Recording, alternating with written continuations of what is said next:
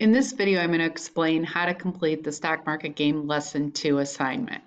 So when I pull up the assignment here, it's time to invest. What you're doing as a group is documenting what purchases you've made and basically what your total investment is in those different companies or stocks. So I'm going to show you how to get this information. There's two different places you're going to use depending on whether you actually purchase stocks before break. So the first thing I'm going to do is show you if you purchase stocks before break, you're going to want to log into your account in the stock market game and go to portfolio, account holdings.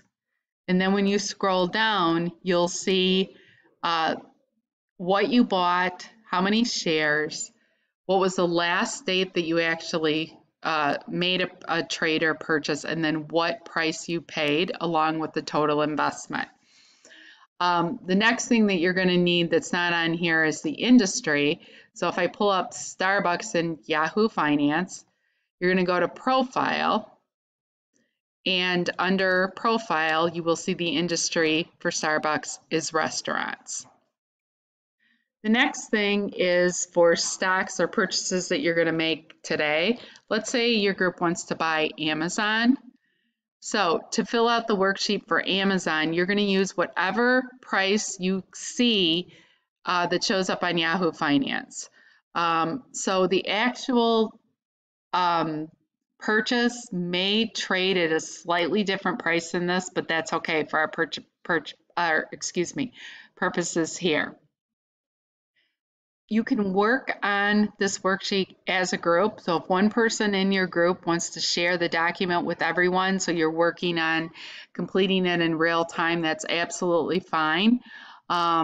Whichever person in your group ultimately uploads the assignment to Canvas, just make sure that you tell me or remind me who are all of the people in your group so I can give everyone credit.